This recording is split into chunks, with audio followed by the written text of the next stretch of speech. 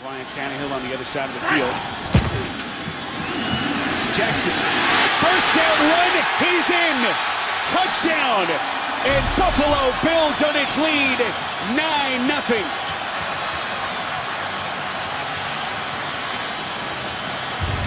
Nothing fancy about this play. Just line up with two backs in the backfield.